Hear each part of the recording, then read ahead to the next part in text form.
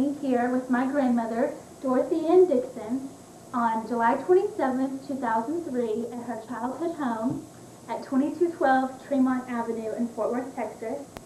And I will be interviewing my grandmother today along with her older brother, William Paddock, who you will meet shortly. My name is William I. Paddock. The name of this song is I Saw the Light. I used to sing it when I was a kid, but I didn't know what it meant until I got older and was born again. Now I understand what it means. I wandered away from this life through the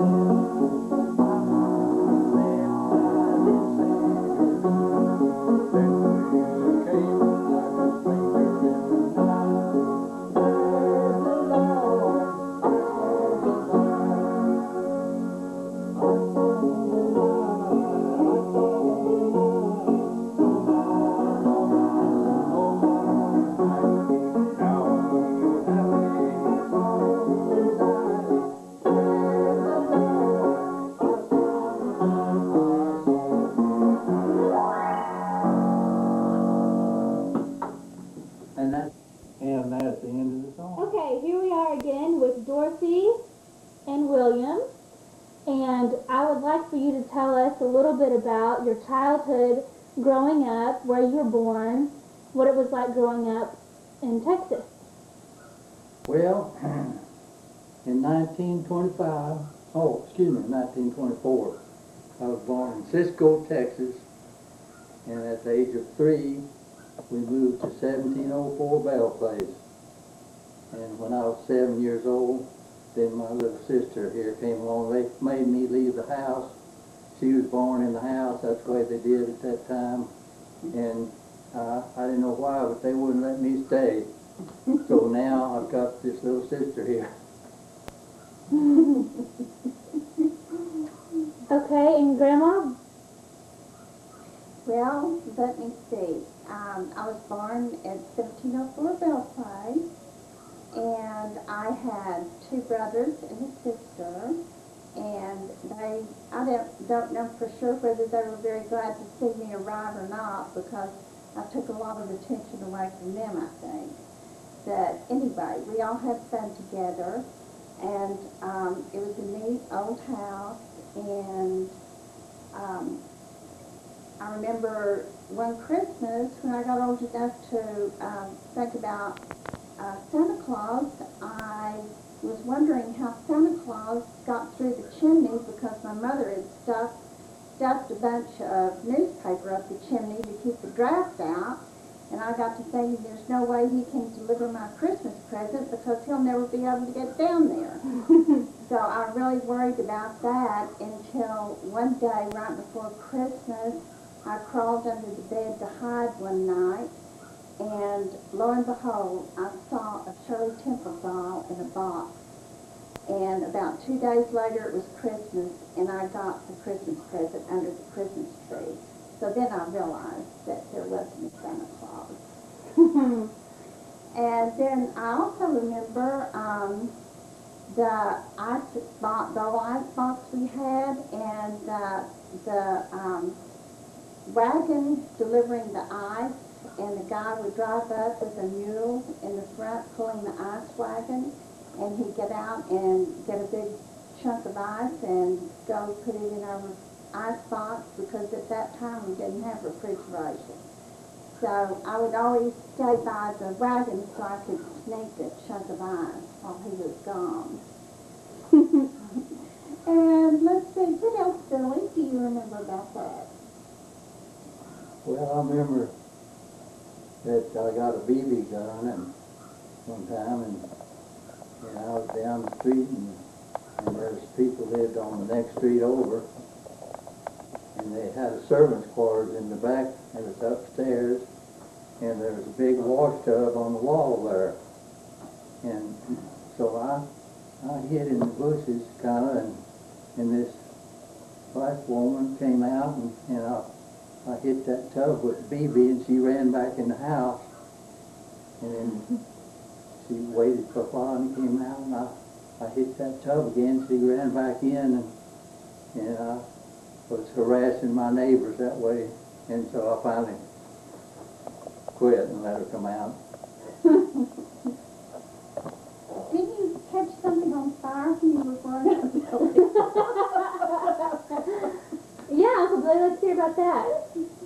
Well, I was just a little kid and I was playing out in this vacant lot behind our house there, down the catty corners over there, and somehow that grass caught on fire. I think I must have been playing with some matches or something.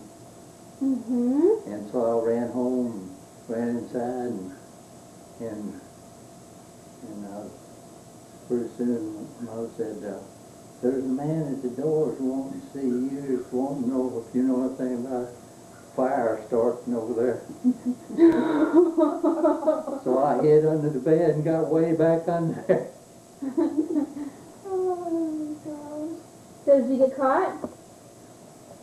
No, I think they was just harassing me.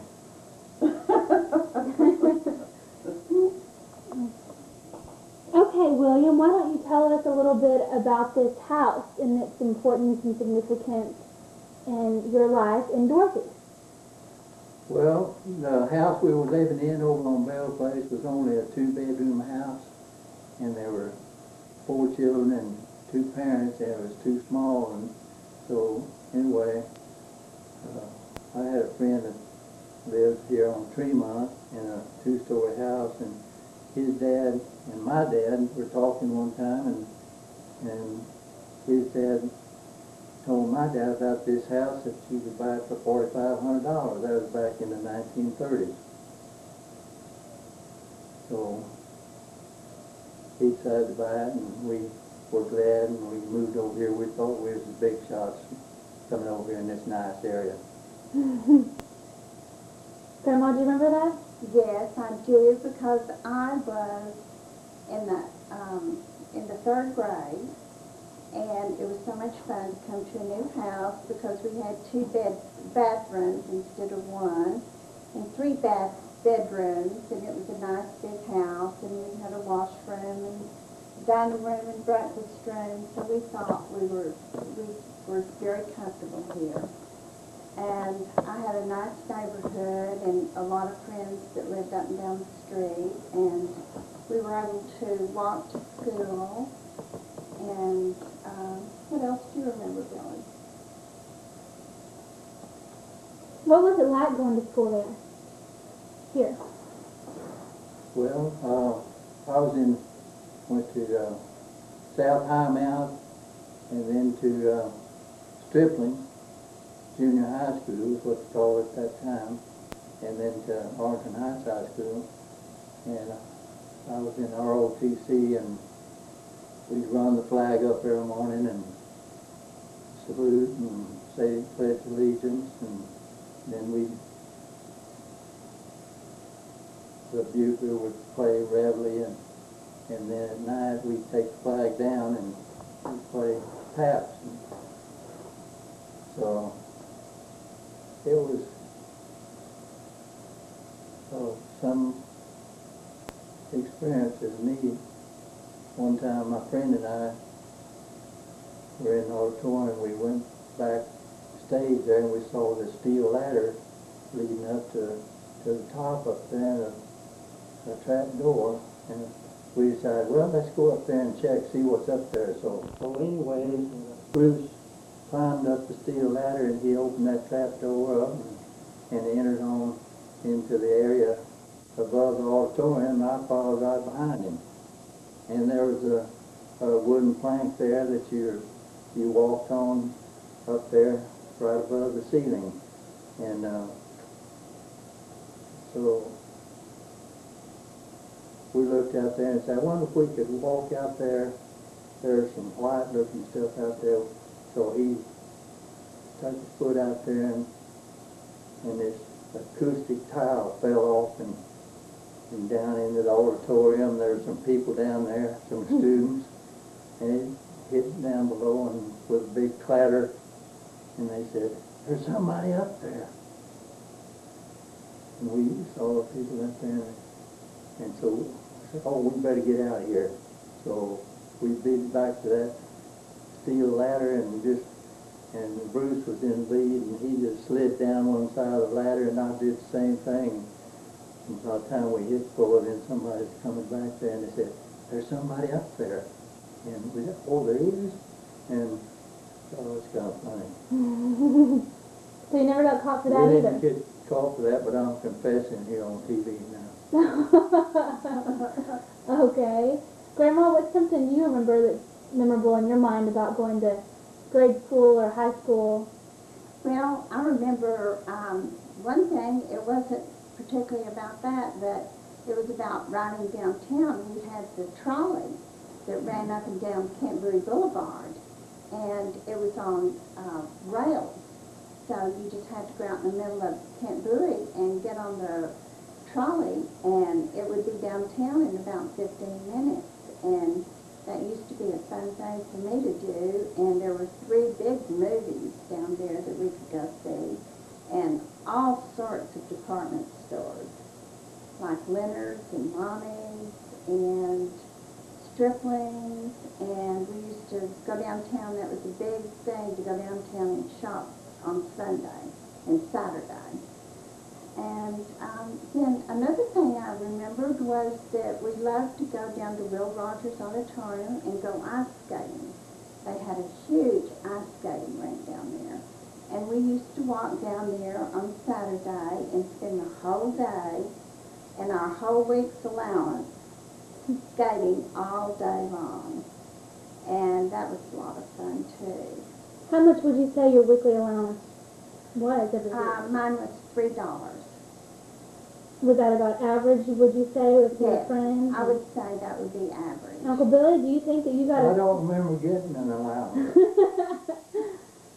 Okay, well, what are some things that happened when you were in high school? Did anything memorable, any kind of experiences, or? Well, I remember when I was a senior at Arlington Heights, we won the city championship, and we were all very proud of that. And we used to play football games down at Will Rogers, the stadium down there, Farrington Field.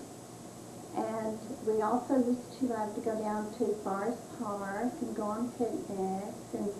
And when I was growing up, they had horses down there, so you could go rent a horse and ride around Forest Park.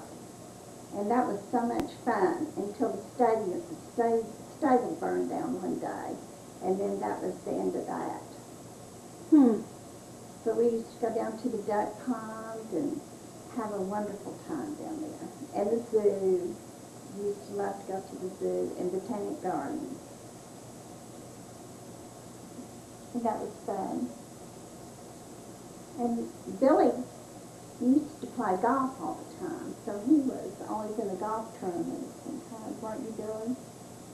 Well, we played out at Glen Gordon Country Club, and one time I entered in the tournament, and I ended up in the second flight, and I played this one guy, and I shot 79 and beat him, and said, "Oh, he shot 79, he shouldn't be in the second flight. My goodness, he's a trophy hunter."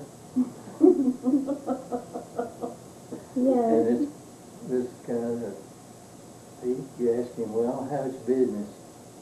And he was a undertaker or something. He said, "Dead as usual." Dead as usual. Pretty bad joke, anyway. But anyway, I won a set of clubs, and I won the second flight. That was good, Billy. Yeah. Good job, Uncle Billy. Congratulations. Hallelujah. Let me Okay. say one thing else. I'm not bragging now because I know we're not supposed to brag, but just a statement of fact, I've had 9 hole-in-ones. Thank you, Lord. Okay, how old were you during the Depression, Grandma? You were a Depression baby, right? Yes, I was born in 31, and I didn't realize it, but my family was very fortunate compared to most families. And we always had plenty of everything, but other people really had problems. And I can remember my mother letting people, they would come to the back door and ask for food and work and money and everything, and Mother would always provide them with whatever she could. She was always really sweet to those people, but there were a lot of people that had very difficult times, and we were just fortunate that we didn't. But then things started improving when World War II started. Then the economy started improving, and people had jobs because they were all working for the war efforts, and everything started booming in Fort Worth, and there were a lot of people that came down from the east and the north to work in the factories down here, making planes and bombs and all of that. So we were very fortunate to live in a good area. And then they built Will Rogers Auditorium and all the stadiums and all of that during World War II, and that was really good for Fort Worth. So we had a wonderful childhood, and we were fortunate to live close to 3 schools that we could always walk to and everything. And I had one sister that went to TCU, some, and then Billy went to the University of Texas and A&M, and so did my other brother. So Billy, I majored in mathematics and minored in physics and geology, so I ended up working on a seismograph crew for a while, and then when I was sent to Las Vegas to help monitor the underground nuclear tests that they had at the Ball test site about 60 miles northwest of Las Vegas. And then I finally went to Washington, D.C., worked some there, and then they sent me to Boulder, Colorado, and that's where I retired. And then finally moved back here to be with my sister and my nieces in Fort Worth, where I grew up. well, tell them about working for NOAA and monitoring the Earth and giving the reports to the airlines and all of them, all that. Well, I was involved in geomagnetism, and there's geomagnetic observatories all around the world in different countries, and we get all that data, and they do a spherical harmonic analysis of the information. They come up with a series of magnetic charts to show what the value of the declination and the vertical and horizontal and total intensity of the Earth's magnetic field is at any certain point. So anyway, I get letters from people wanting to know what the magnetic declination was, say in 1700s. They were trying to find the treasure, and they'd gone down in a ship off of Florida, and they wanted to know what the declination was at how much it had changed from that time to the present, so they would know how to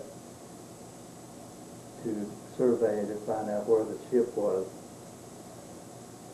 Oh, I didn't know they did that. That's neat. And then we also had programs that we'd send to the airlines that would help them compute the magnetic declination at any point during their flight in the air. And then also certain areas there'd be what you call magnetic anomalies, where the intensity of the magnetic field was not what you'd think it would be, but due to deposits of iron ore in the ground. And the airlines needed to know that information, so it would help them not get off track on their flight. Oh, that's interesting, Billy. I didn't know you did all that. That's right. Honest. Sounds like Scouts you on might be Scout. smart. I take after my Uncle Billy. And Uncle Billy, tell us about some of your participation in the war. What you did. Well, I was sent to Camp Hood to train in a tank destroyer unit, and after our basic training was over, they called me in, gave me a choice to either learn how to be a pilot or going back to school to study. So I decided to go back to school, and they sent me to the Citadel in Charleston, South Carolina.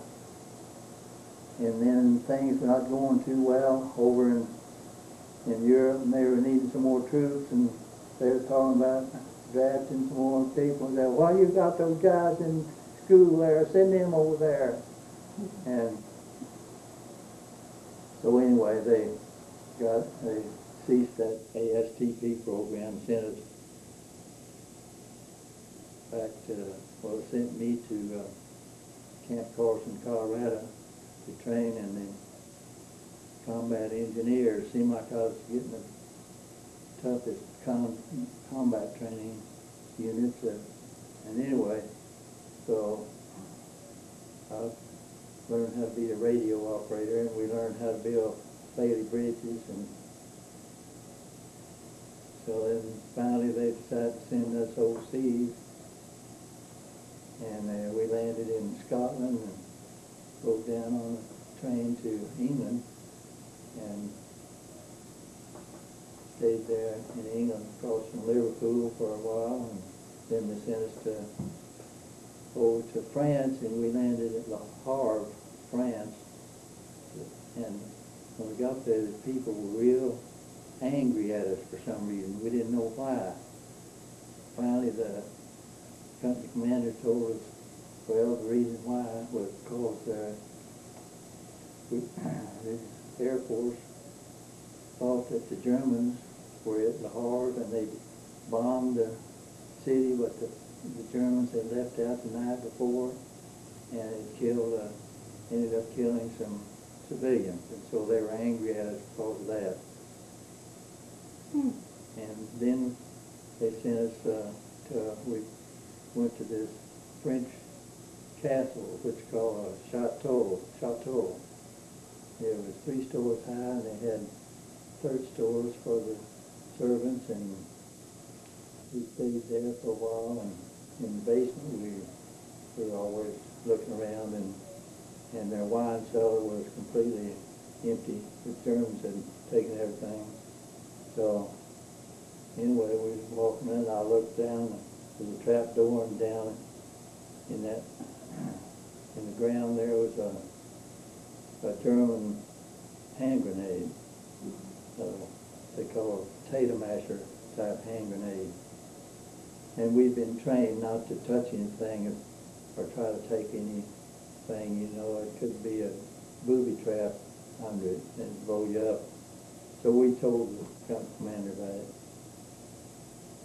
Then we went to Marseille after the war had ended, and we were waiting there and getting ready to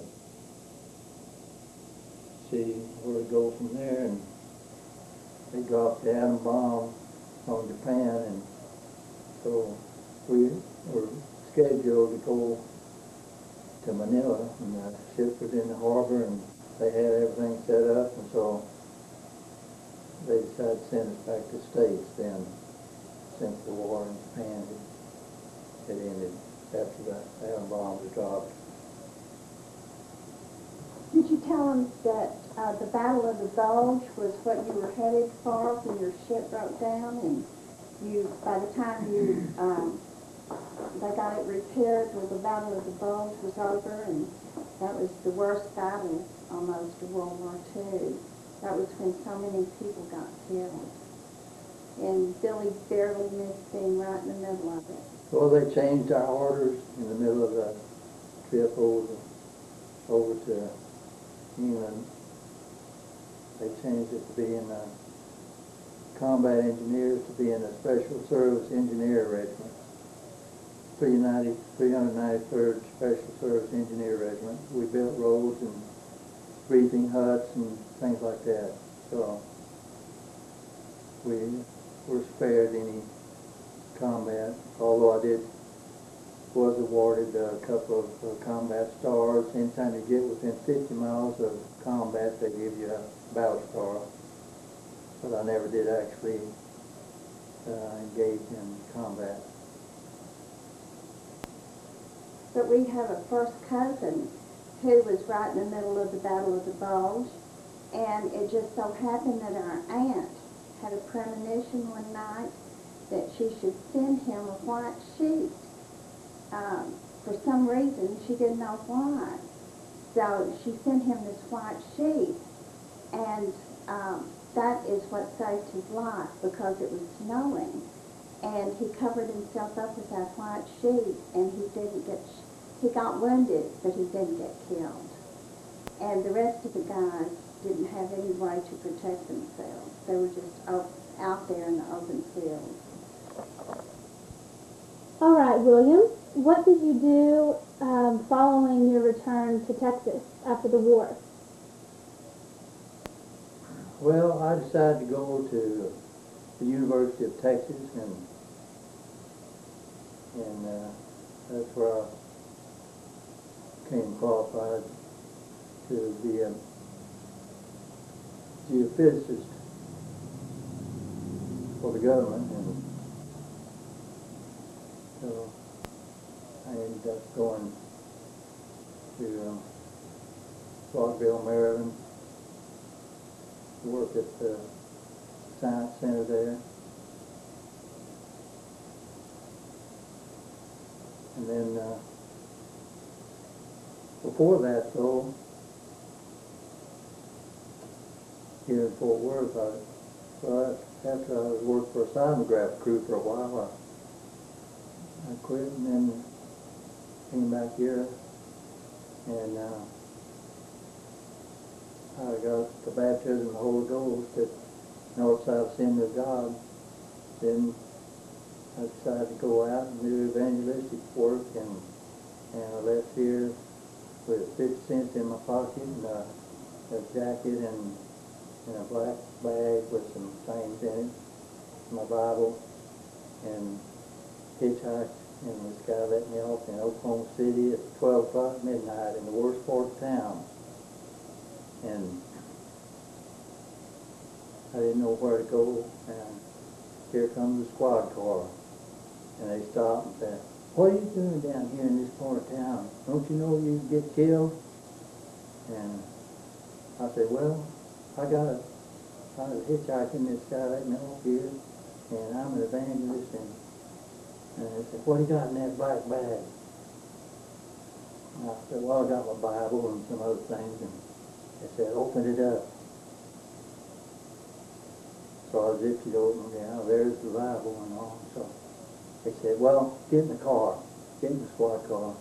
So I got in the back seat, and there's a lieutenant, I think, and another patrolman. And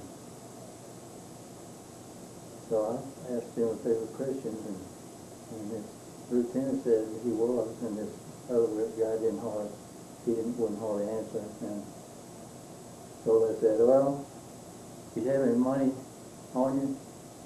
And I think you're supposed to have $1, or you'd be considered a vagrant.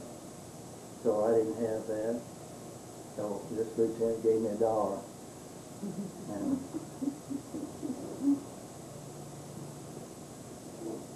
so anyway, they took me to this mission downtown on Skid Row, there in Oklahoma City, and this lieutenant knocked on the door. This guy came to the door, and he talked to him. So they let me come in the mission and stay in there, and I ended up staying there at that mission and doing missionary work.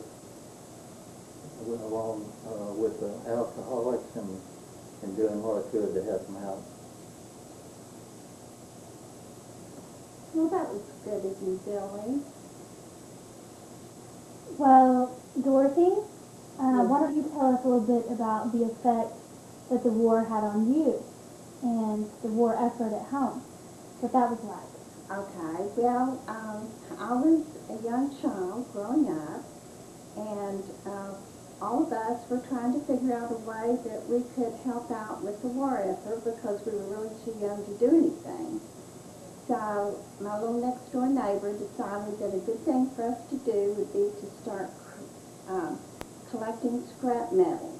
So we got all the scrap metal from all of this area that we could find, and we piled it up in a neat little pile out in the front. And that's one way that we helped.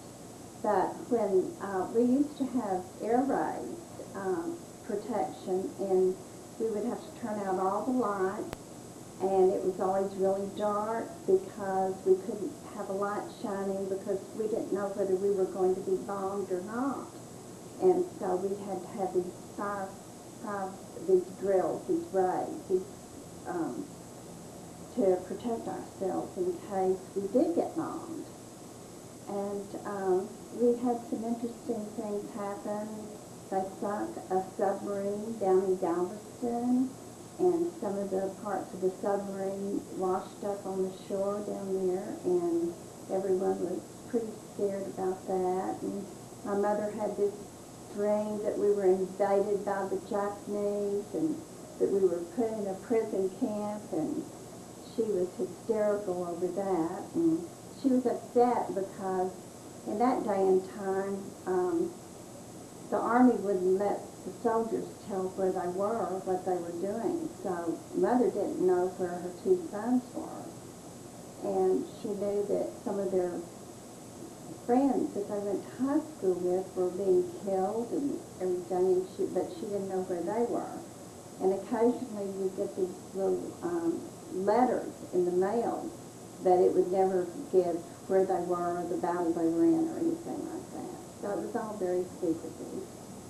One time my mother lost the shoe stamp that you had to have to buy shoes. So I had to go to school that year with canvas shoes on my feet. And that was very upsetting to me. We also had to have stamps for meat and other things, buy stuff. You know, we just had so many stamps we could use. And so we had to be real careful, and gasoline was rationed. And we were just allowed so many gallons of gas a month. And my dad had a new car with 4 new tires on it, and he made the mistake of parking it out in front. And you couldn't get tires anywhere. So the next morning he went out to get in his car, and all 4 tires had been stolen. Oh, and he was so upset about that. But, you know, it was kind of hard. And my sister was in Washington, D.C. working for the government, and we went up there to see her for a couple of weeks before Christmas. And that was my first experience with going to Washington, D.C., and that was quite an adventure. And, you know, part of that was fun, but we had good and bad times. It was a stressful time for all of us because we never knew what was going to happen anymore or what we were going to have to go through. Because we heard a lot of horror stories about things that were going on everywhere. But fortunately enough, we won. Yay! So everything was okay. So we basically had a very good childhood, and we were very, very fortunate. Would you agree with that, Uncle Billy? Yeah, I'd agree with that. We were blessed by the Creator, and He spared our lives. And He still blesses us, gives us faith to walk in love and peace and joy.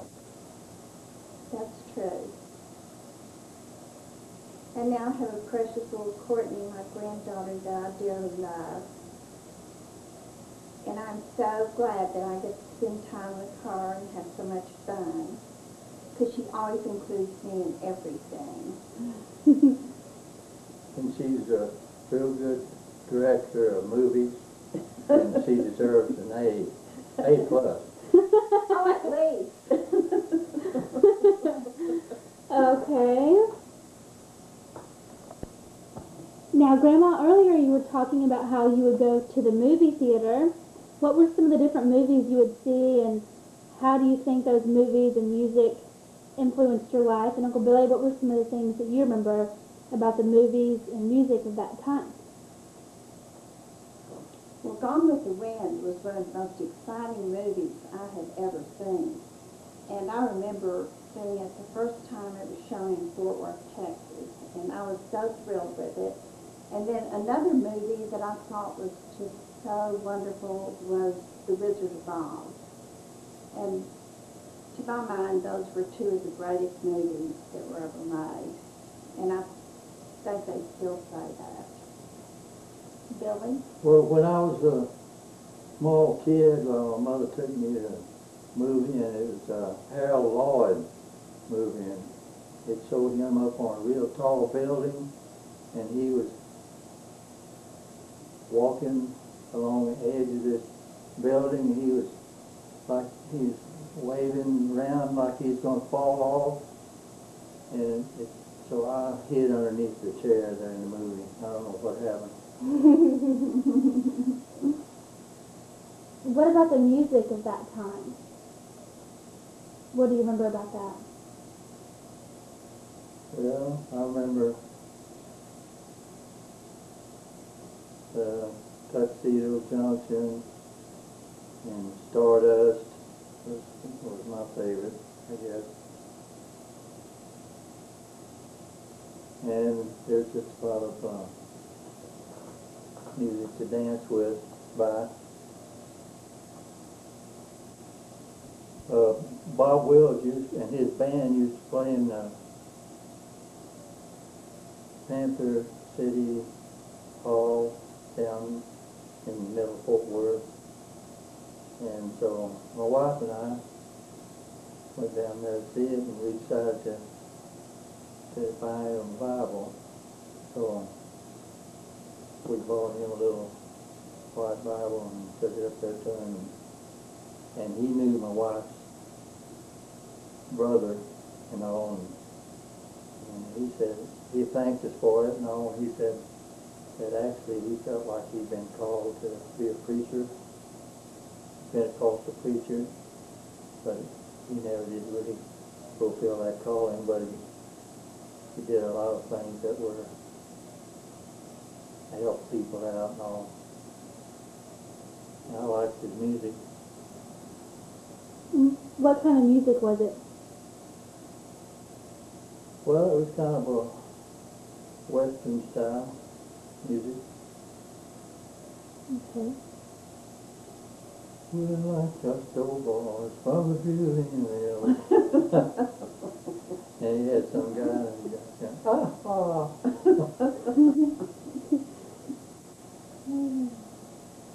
That's funny. They were really popular too. Yeah, I heard that he made pretty fortunes, and then some reason lost all. I don't know how he ended up, but he probably was pretty well off. What did you say his name was again? Bob Wills. Oh. Did you ever hear him? No. No, I've never heard of Bob Wills. I think that was before Courtney's time. But he's on my review for my next test. Is he? He's a person I need to know. Oh my goodness. So now I know. That's good. Okay. Now what? Is there any other things about the music or movies that influenced anything? Grandma, do you have anything to add? I can't think of anything. Those are the two outstanding movies that I can think of. Of course, we had Ginger Rogers and Fred Astaire and all sorts of wonderful actors and actresses, and we always enjoyed their performances because they had these elaborate dance things, and it was very romantic, and it was just so much fun to go to the movies. Those are big things to go to the movies.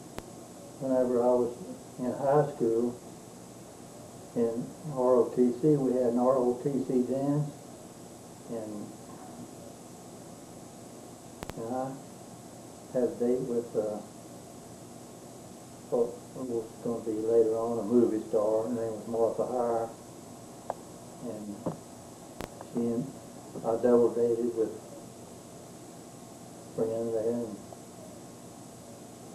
we were coming home from the dance, and the street was misty and kind of slippery and all, and Martha and I were in the back seat, and Bill, and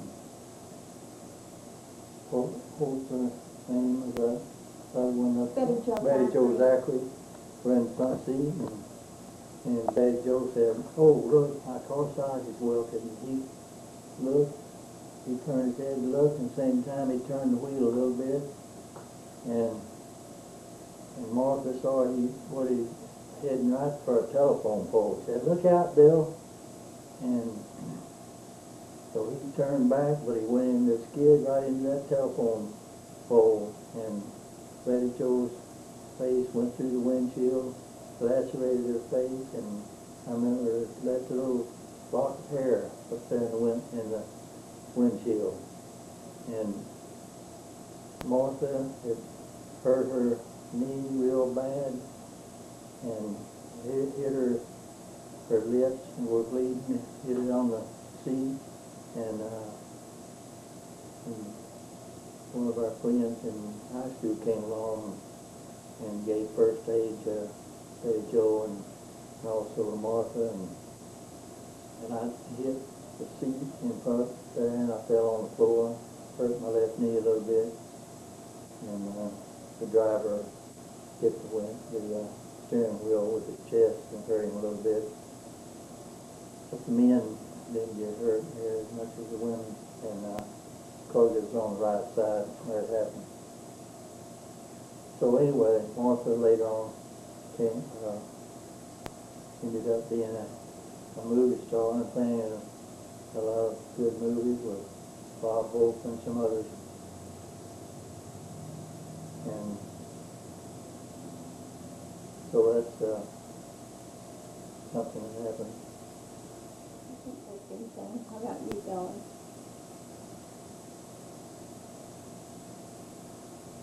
Well, Uncle Billy, anything else you want to add, or Grandma?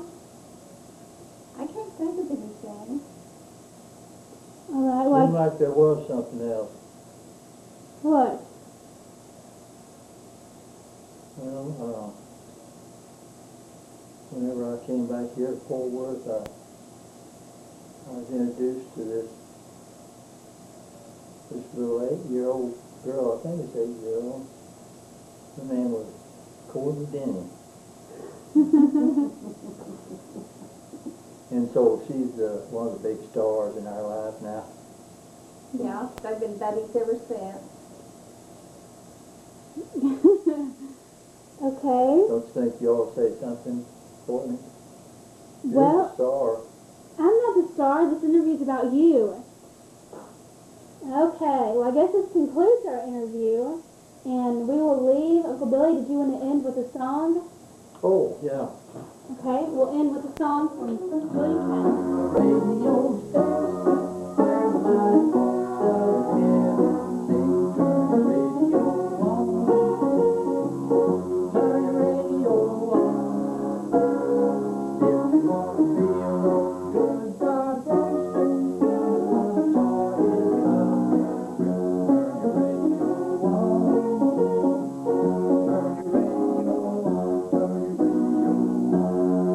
Turn your radio on.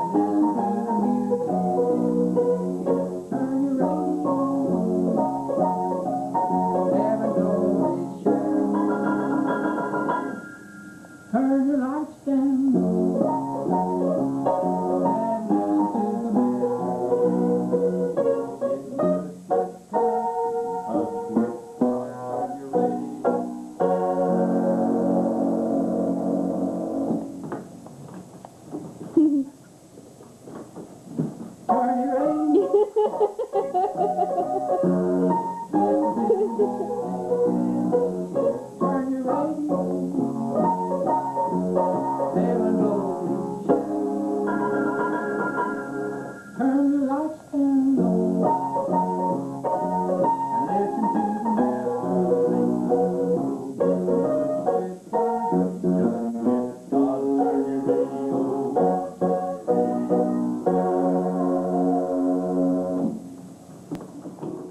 Cut.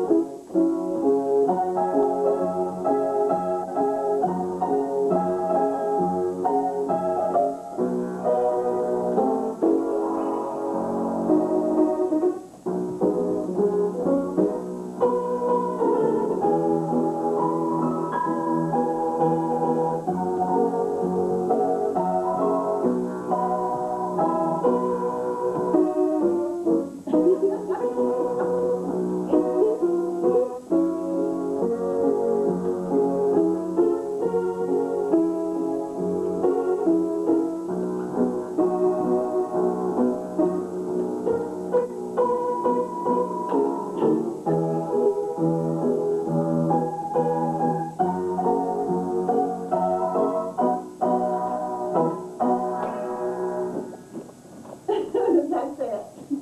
Cut. Cut.